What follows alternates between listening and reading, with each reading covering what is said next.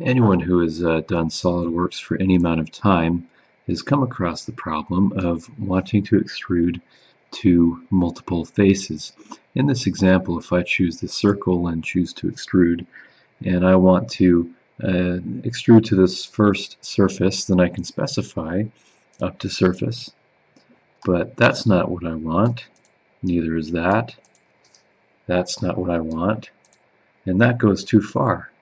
So it seems like it's almost impossible to get exactly what I want if I only want the surface or these three surfaces to stop this extrusion.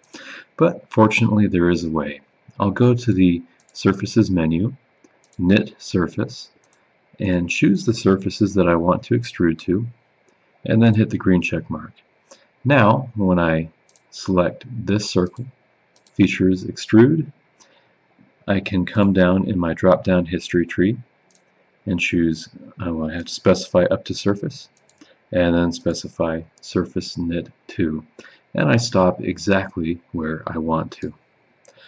I hope this video was helpful. If it was, please subscribe, and I'll see you in the next one.